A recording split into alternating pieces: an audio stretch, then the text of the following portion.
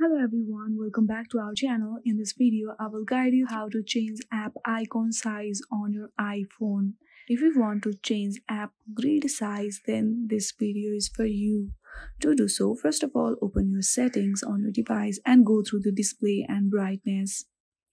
From here, once you are on your display and brightness page, scroll down to the last. You will see an option of display zoom. Hit on that and select larger text. Once you select larger text, hit on the done and select use zoomed. Now as you can see, my icon has been enlarged and the text size is also enlarged. So in this way you can easily change app icon size. I hope you like this video.